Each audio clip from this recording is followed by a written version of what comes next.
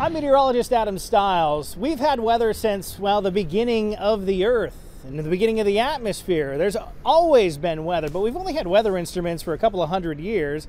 We've only had satellites for a couple of decades. So what did they do before that? Well, they were making observations as to what was happening that day so that they could figure out what was going to happen the next day, the week, the next month.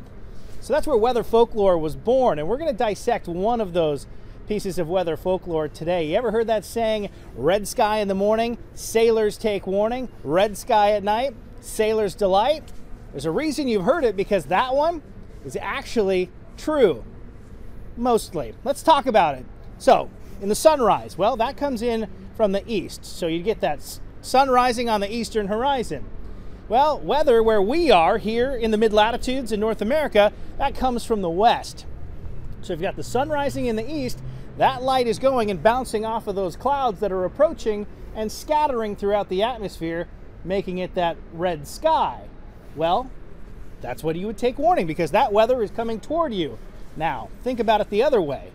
If the sun is setting in the west and the weather's moving from the west to the east, that means, well, that storm system is past you already, and that sun is setting and bouncing off of the back of those clouds and lighting up the sky, which means you've got at least a couple of hours, or at least a good 12-hour period, where you don't have to worry about an approaching storm system because the one has just left you.